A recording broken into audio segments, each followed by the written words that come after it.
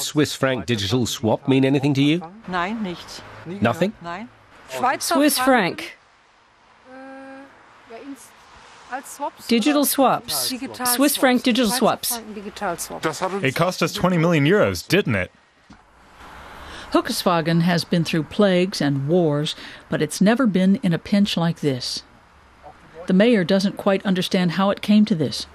He just knows he's got to get out of town. Hardly anyone understands it. And that's the root of the problem. Hückeswagen is a picture book Western German town of 16,000 people. Its mayor has always been popular. But now people are whispering and wondering if he gambled away much of the city's public funds. He shot craps with it. I'm sure it was done in good faith, but I also think he might have been a bit naive. It was a poker game. I know it was about currency fluctuations in Swiss francs and euros, and the rates have to stay inside a certain corridor, and if they move above or below it, things look bad for us.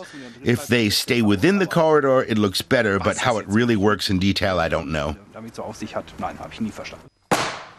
What is plain to see is the red ink.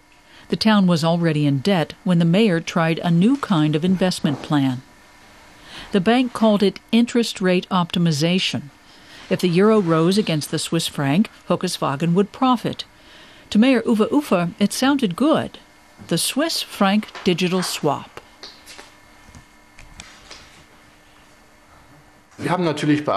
When we signed the contract, of course we asked if there were any risks for the town. The answer was no, there are no risks. Whenever the contract conditions turn negative for the town, we just make new contracts based on the current data. At first, the trend was just a bit negative. The bank adjusted the contracts as it said. It still didn't look at all speculative. We held regular meetings with the West LB State Bank. They always came on time and informed us that basically there was no cause for suspicion, because after all, we could always keep modifying the contracts. Mayor Ufer's expertise is in public administration. He wanted state-of-the-art financial management. People of all parties voted for him. Then came the financial crisis. An auditor went over the books and warned there was a risk after all. And it was trending down, and it was out of proportion to the potential reward. The really big danger for us was that, theoretically, the losses could be unlimited. Of course, that's only mathematically the case. But you can see from how this curve was trending that the structuring of these derivative products was conceived from the start so the bank would never suffer any damage. Thousands of Germantown mayors fell for the investment scheme. Faith in the banks was shaken.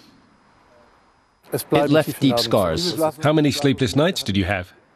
A half year's worth, I'm sure. You might say it crawls under the covers with you. 20 million euros went down the toilet, a fifth of the municipal budget. The mayor went to court to stop the contract. The court may or may not find that the bank failed to advise properly. The mayor is optimistic, though for now, all he's earned is scorn.